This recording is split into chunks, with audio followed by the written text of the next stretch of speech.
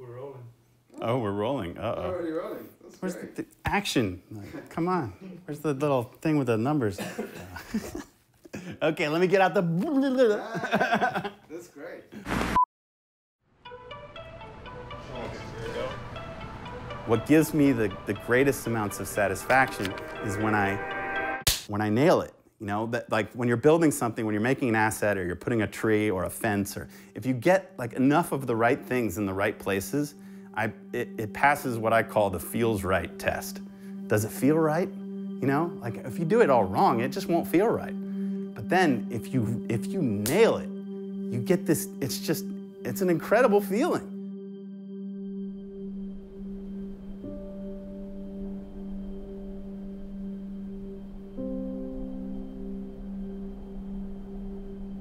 My name is Jason Dittmars, AmiPolizeiFunk in the gaming spectrum, and I make assets for City Skylines, and I'm working on a one-to-one Berlin build.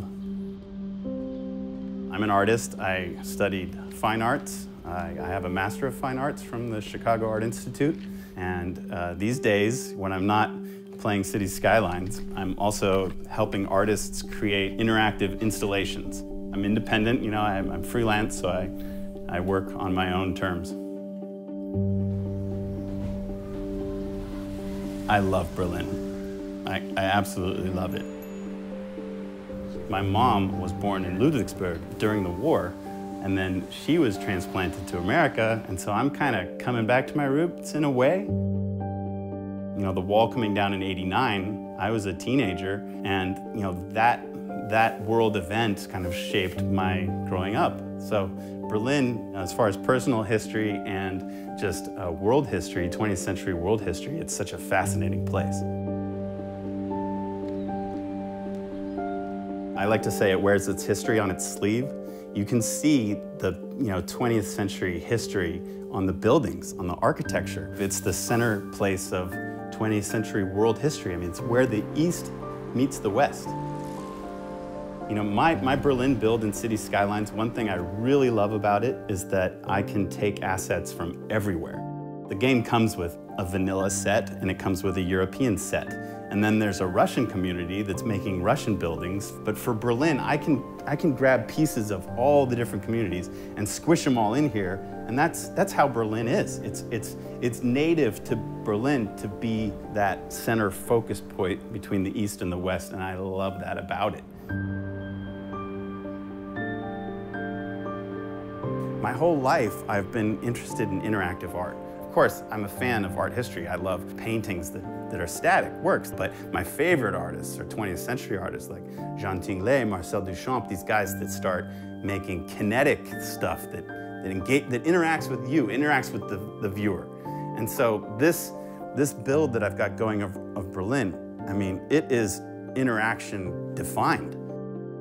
That's how you experience it, you interact with it.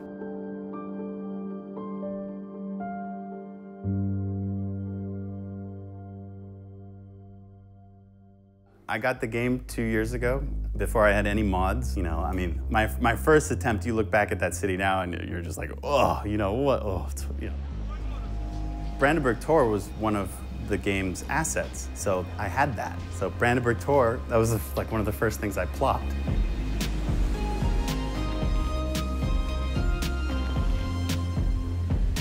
I have 60 objects on the workshop. Some of them are just props though. There are only a few that are sort of major creations. And then there's my first building, the International Handelszentrum, the very simple blocky one, which has 80,000 subscribers. So I marvel at the idea that this thing that I've made, it's around the world, it's being used, interacted with by these gamers. The idea of the workshop, of sharing buildings between asset creators and gamers that use them, fascinates me. This is something new, I think, you know? This ability that we're making this thing, all of us together, it's this global collaboration. Love it. There's like a dozen maps of Berlin that you can get on the workshop. And so I picked one that I felt was the most realistic, and then just started going on that. And I worked on that, on his map, for 1.5 years. I mean, frequently, too. We're talking about, 8 hours a day, like crazily, like obsessively. It got kind of crazy there. And actually, I was running into scale problems. And this was a discovery. I didn't know this until I'm trying to place these huge assets that I've made. I've made these big office complexes, and I've upscaled like the Reichstag and Brandenburg Tor and the Rotes Rathaus. I've made all these things one-to-one. And then they didn't quite fit.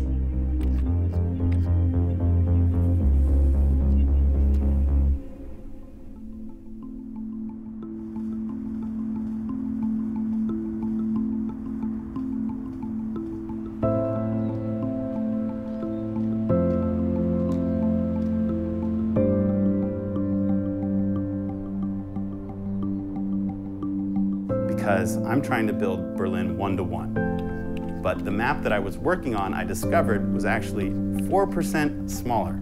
And it was just 4%, but that 4% was just always like a thorn in my side. I could never get things to fit correctly.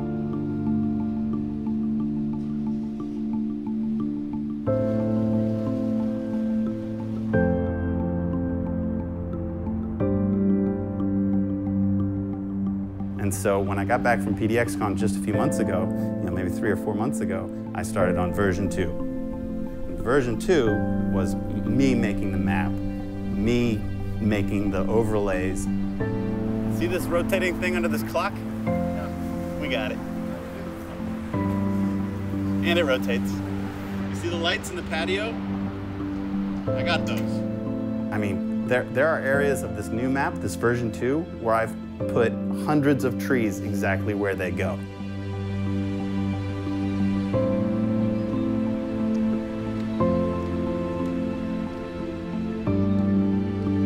Then I started to really build Berlin.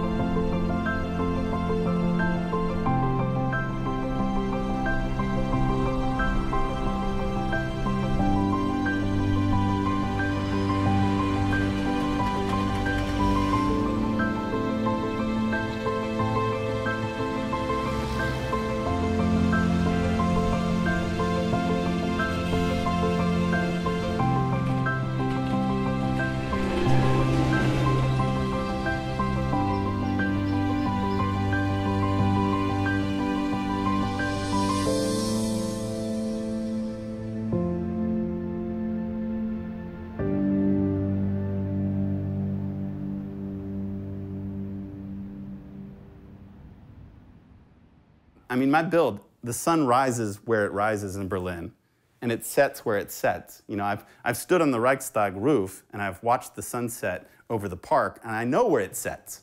So much of what I'm doing, I just know it. Even down to like an elevation of a street. Well, that street goes up a bit there. So I'll get that, because I bike everywhere. So I know where the hills are. So I'll get that in, that has to be in there. The elevations of the streets have to be right. Because I know when I'm coasting down a road or not. And I know where the sun sets. And so when I get all that stuff and it passes the feels right test, that's the most satisfying moment.